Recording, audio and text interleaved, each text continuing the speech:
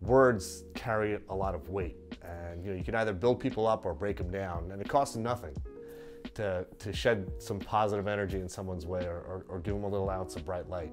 Sometimes it's important to take a step back and pat yourself on the back and thank yourself for putting in all that hard work and investing in yourself. A message that's important for fourth graders to think before you speak, I think, is equally important for all of us adults. If you're someone that dreams big, wants to achieve big things, do big things in life, then you have to embrace imbalance. It just really made me realize how important it is to nourish the soul so that you can crush it when you are grinding it out. Success leaves clues, and I want to be around folks who are leaving lots of clues. Don't tell me the sky's the limit when there are footprints on the moon, but in order to get there, you have to have a lot of personal accountability, discipline.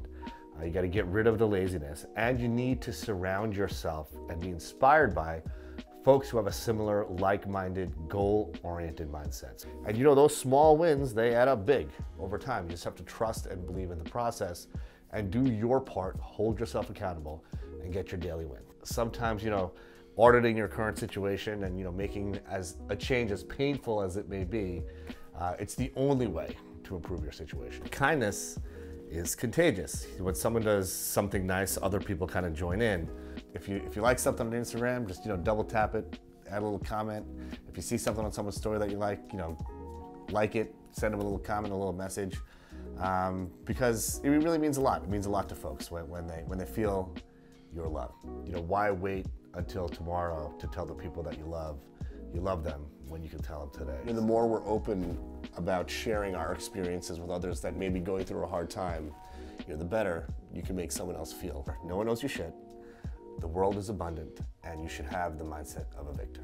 25 hours a day, 8 days a week, that's what it requires sometimes to make big moves, to make big changes, to make progress. You never know how magical an experience can be, and the first step is just showing up. The longer I get in the tooth, the more I've realized that it's very, very important to set boundaries and stick to them. It's very important to keep my professional space a happy place, just as it is to keep my personal space a happy place. So the folks that make it to the finish line are the folks that are willing to put up with setbacks, are willing to fight through it.